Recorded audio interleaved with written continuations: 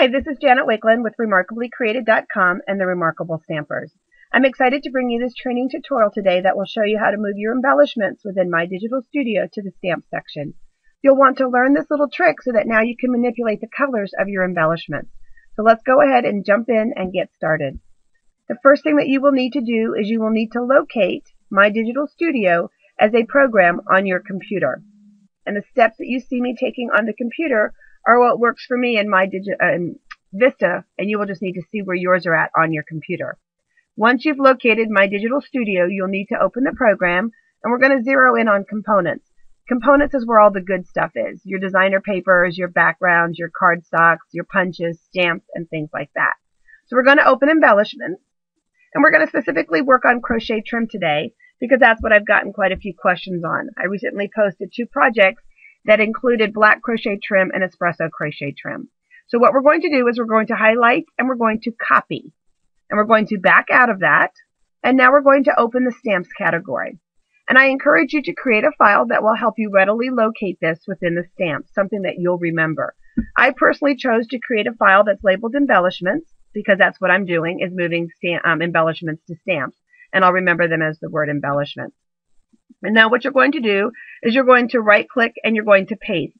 Now mine already exists, so it's going to ask me if I want to copy and replace them. Anytime you see the word continue, just hit that. And now what you have done is you have effectively copied the crochet trim embellishments into a stamp category. We did not cut and paste because we want crochet trim to reside in both places, both under embellishments and under stamps. So now let's go ahead and let's open My Digital Studio and let's see what that looks like within your program. In My Digital Studio on the left-hand side, you have the resource palette. This is where all the goodies are. Your embellishments, your stamps, your punches, your papers, your design kits. And on the right-hand side, you have the Design Center. This is where you get told what you can do with all of your wonderful resources. And let's just look at embellishments for just a second. Currently in embellishments, when I drag my crochet trim over to my work surface, I have this beautiful vanilla bow. Then my embellishments Design Center opens. The only thing that I can currently do with it is I can add a drop shadow, flip it around, and change the opacity.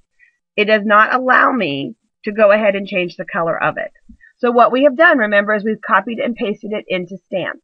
And for me, I have mine in a category labeled embellishments. We open that up, and we will find the Chantilly bow. Now watch what happens as I move it over. 2 things. First, it transfers over black, and then secondly, the Design Center for Stamps opens.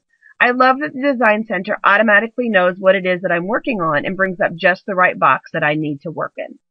So now I can go ahead and I can change the color. And let's make this a really pretty rich raspberry color. I can also color match my ribbon to maybe an outfit that someone's wearing in a picture, flowers in a bouquet, greens in the landscape, in addition to the drop shadow, the rotating, and the opacity changes that I was able to do before. And don't limit yourself just to the crochet trim. Imagine all the fun that you're going to have now with your stitching in every color under the sun.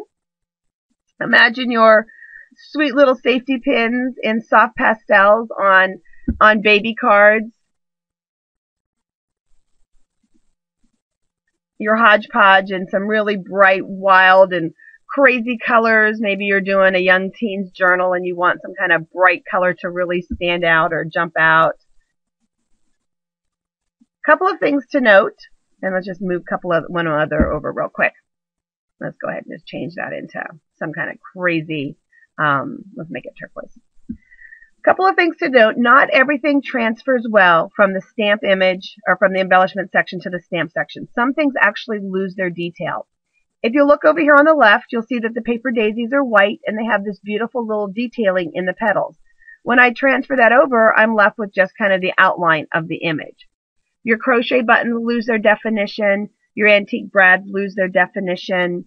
Your cute little vintage buttons from the vintage trinkets just basically become round circles with 2 little holes in them.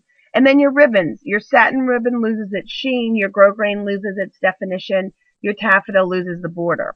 Now you do want to consider, however, moving the ribbon over, even though it does lose the sheen or the definition, because again, now at least a bow, a knot, and a length of ribbon can become any color that you want it to be. just by simply clicking on the change color. And now, of course, you've got ribbon in any color that you would like it to be. So that's kind of a bonus for moving that over. So again, just something fun for you today that's going to open a whole new world for you in My Digital Studio, and that's transferring your embellishments into the stamp category. Happy creating, guys, and God bless.